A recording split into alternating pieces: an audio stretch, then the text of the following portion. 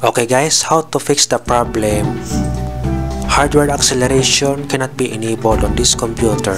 Your video card does not meet the minimum requirements for this game. So now I'll show you how to fix this game.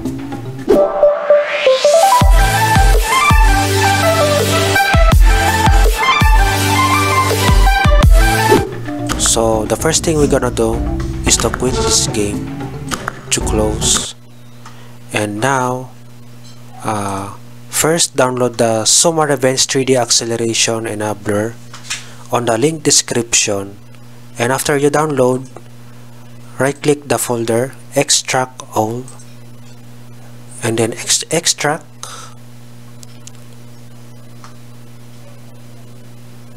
and let us wait.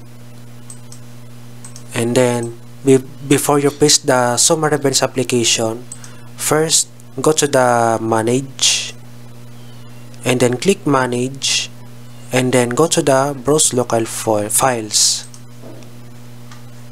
and now go to the folder you extracted and drag the Zuma Revenge application here, and then click replace the file in the destination.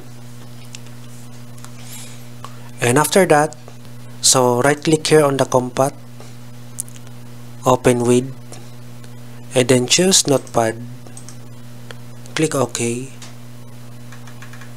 and then scroll down,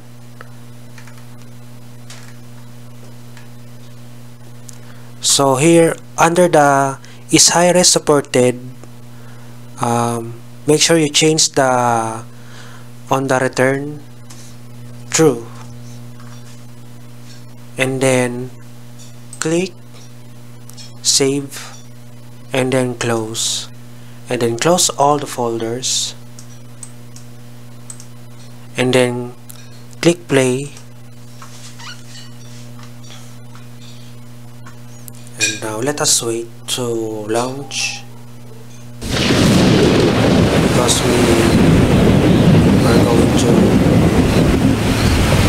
settings on, click continue, and then click options, and then click 3D acceleration, and then make sure the message pop-ups enabling 3D acceleration will cause the game to restart. Do you wish to continue? So now click yes, so that means it's working. Now click OK, so the game restarts to take effect.